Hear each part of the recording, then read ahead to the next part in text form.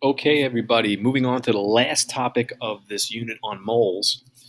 And this is a little bit more involved because at this point, we've been talking about reactions where you have one reactant and you're going to relate that to the product where one is an excess.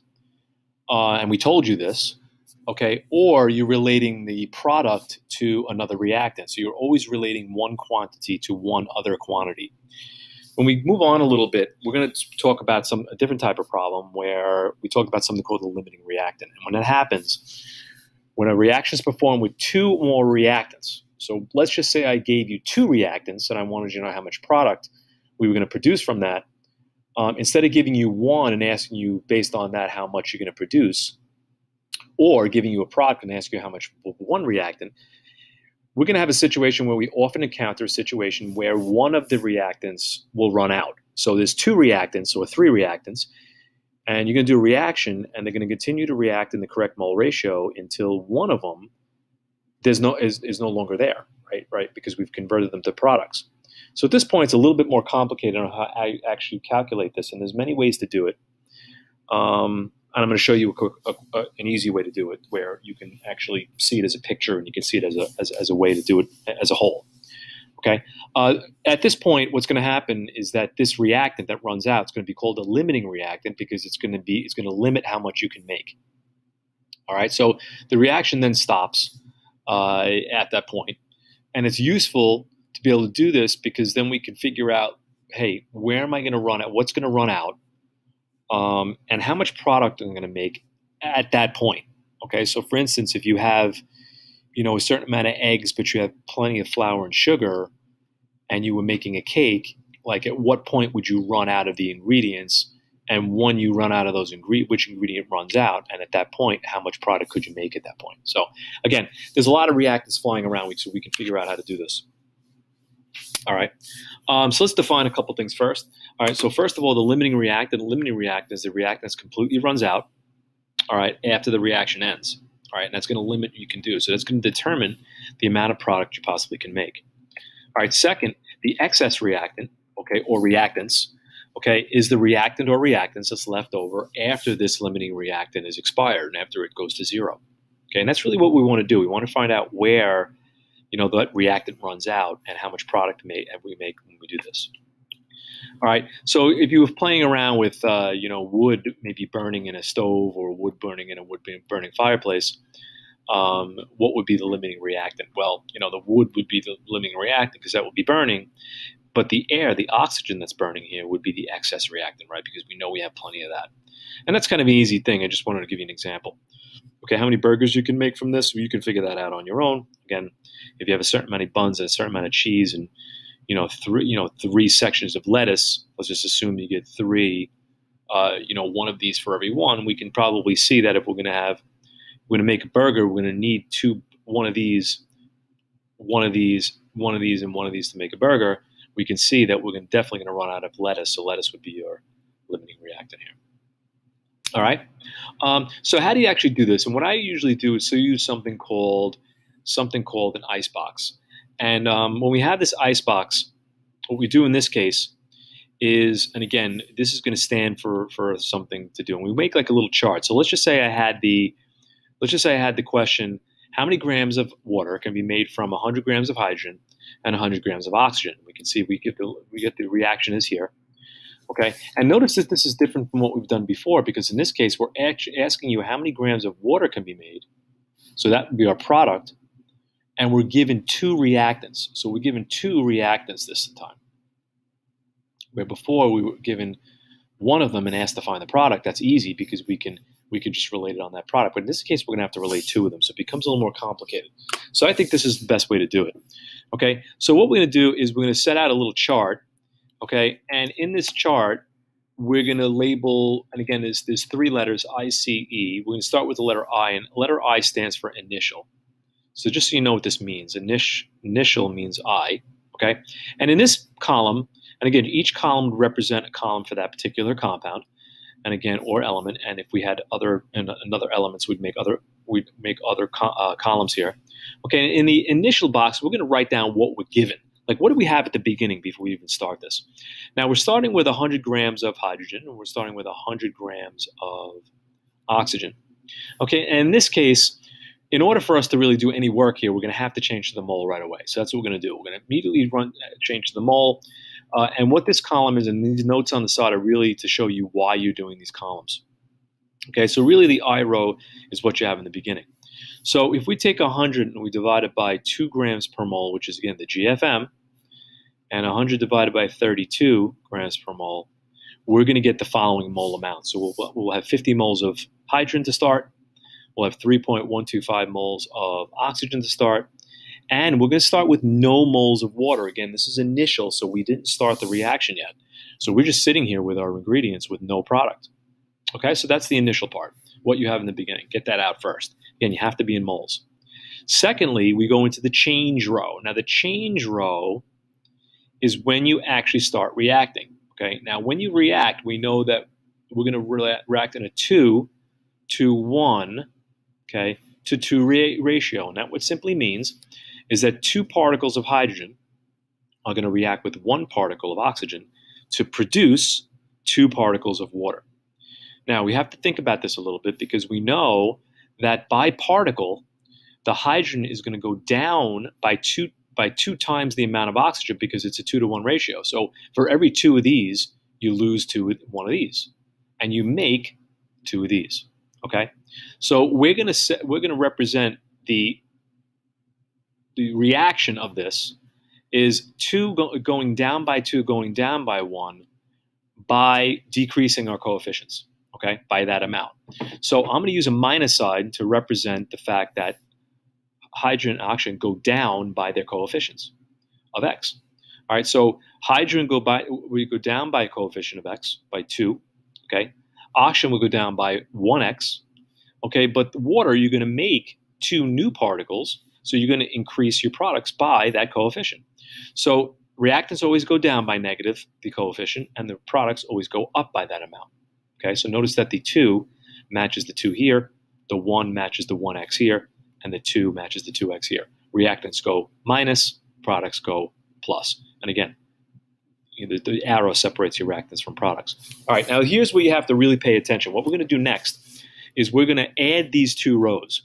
So basically what we're going to do is we're going to find out at what point you react in this mole ratio that equals 0. We want to find out which one of these reactants is going to run out, because the one that runs out is going to be eventually is the one that's going to produce the product, and that's the really thing we need to worry about. Okay, so if we take 50 moles and we subtract 2x from it, so we're going to add this row. Again, we're not going to do much here because if we add 0 to 2x, okay, we're just going to get 2x, so we're not going to do anything there. Okay, or you could add it if you want to. Okay, so notice I'm taking 50 minus 2x, setting that equal to 0, setting that equals 0. Okay, and this becomes 2x.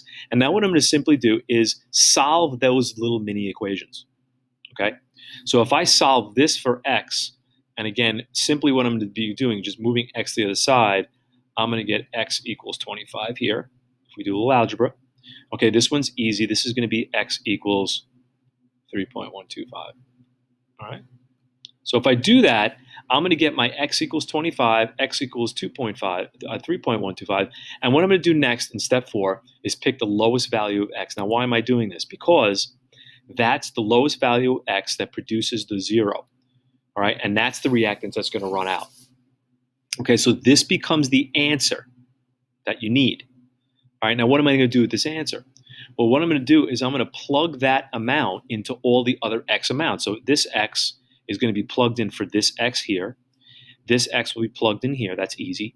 And this plug is going to get plugged in for there. And then what I'm going to do is I'm going to use those to answer in the end row. This is called the end. Okay? And this is after the reaction is over. And these are basically any answers. These are the answers to all the possible questions that you could be asked. Okay? So I will take 2 times 3.125. Okay? I will take 3.125 minus 3.125. And guess what I get? I get 0. And I'm going to get 50 minus 2 times 3.125. So notice all I did was substitute the lowest value of x. Right there, that's your target. Lowest value of x gets plugged into these things, okay? And now that will determine all my answers at the bottom row. So I will get 4.35, 43.75 moles. That's going to be my excess reactant, which means after I start with 50 moles, after I'm done producing product, I'm going to have 43.75 moles of excess left. Okay? Because this is the lowest value of X, that automatically means that this is the reactant that runs out. I'm going to label that the limiting reactant. And the limiting reactant, like we talked about before, has no moles left at the end. Okay? And how much, again, well, I'm still looking for how many grams of water I can produce, and that was going to be 6.25 moles. So through 2 times that would be 6.25 moles. Okay? And what's interestingly enough here, if I go back again, okay, if I have my final answers here, again, it says how many grams of H2O. I'm simply going to take my 6.25 very easily, moles. I'm going to multiply by my gram formula mass of water, which is 18, okay? And I will end up with my grand total of about 13. I will take 113 grams of water. Sorry, that'd be just with grams of H2O. Okay. All right, so a couple of things on the chart. Why does this chart work? Why is it so great?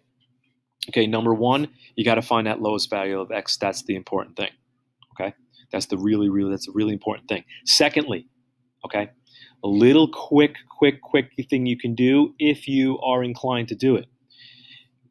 Right here, what you're essentially doing in this middle row is dividing the starting amounts by the coefficient, right? So basically, we're taking 50 divided by 2 and 3.125 divided by 1 and getting our answers. So although you can do this step here, a quick way to get your X value is just simply to divide by the coefficient from the initial row. So if you remember to do that, you can. Okay, make sure you pick the lowest value. The lowest value will be here. These are the amounts in moles of any possible product thing you're going to be asked. All right, so that's the chart. We'll do a quick example right now again to show you quickly how to do this, but I wanted to show you like in detail how to do this with some notes on the side. Again, you don't have to do this all the way through. Okay, so a quick example here. Let's do a quick example, and then I'll let you do one on your own, and I'll give you the answer for it. Consider the reaction 2Al. You're going to 3 chlorines, and you're going to make 2ACl3. What I would do is always rewrite the equations. 2Al, okay, plus 3Cl2 goes to 2AlCl3, okay? And let's just quickly see what we have initially. So on my initial row, it says of a mixture of 1.5 moles of aluminum. Okay, so I'm starting with 1.5 moles of aluminum, okay, and 3 moles of chlorine. So I have 3 moles of chlorine, okay, and again, I can go right into the chart here. Like the previous problem, I had to convert to moles first. In this case, I don't because I'm already in the mole. Okay, what is the limiting reactant? So they want to know what the limiting reactant is, and they want to know how many moles of aluminum chloride can I make? Okay, so I'm going to try to figure that out. Right now, I have none because my reaction didn't start yet. All right, so that's really my first row. So I can make my quick little columns, okay? Again, I can single out that column here, make it real quick. Okay, and now I'm in my change row, or my reaction row, my change. What's actually going to happen? Well, what's going to happen is I'm going to go down by 2 aluminums. At the same time, I'm going down by 3 chlorines. Again, the coefficient is my X value, right? And because this is a product, I'm going to be going up by 2 times that amount. Okay.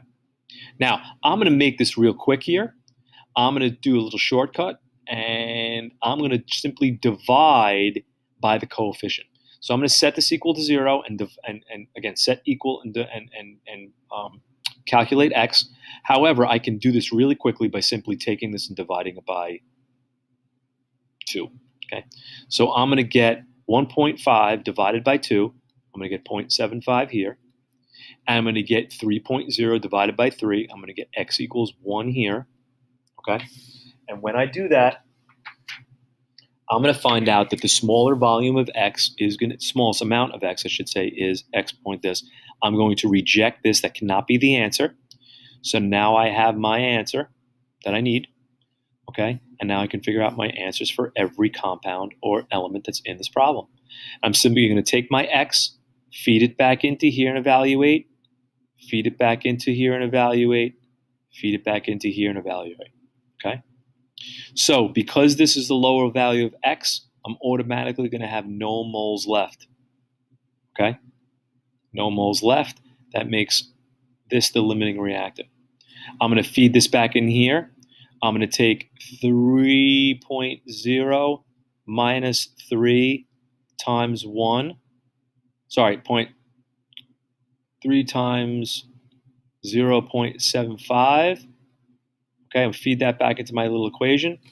Okay, and I'm going to get 0.75 moles of excess left. Okay, just in case the question asks you. Now, this question doesn't ask you that, but at least we got it. Okay, and this is going to be 2 times 0.75, because again, 0.75 is going to be used for there.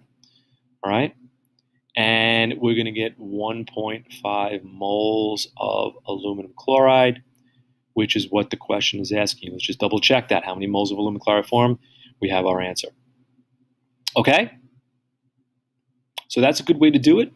Again, a quick way to do it here is to again, just dividing by the coefficient. Make sure you feed the lowest value of x back in and get your answer. Please make sure you always double check by going back and seeing what the question is asking. It's really important. All right, and again, this would be your answers as your answer row, or what's going on in the question. Okay, in example number 2, I'm going to give you the answer to this. Okay, the answer to this one is, if you do the work, the number of moles of water produced by the reaction is 4.2 moles of water. So that would be the answer for this, so you know how to do it. Okay, and that is the end. So I will talk to you soon. Good luck.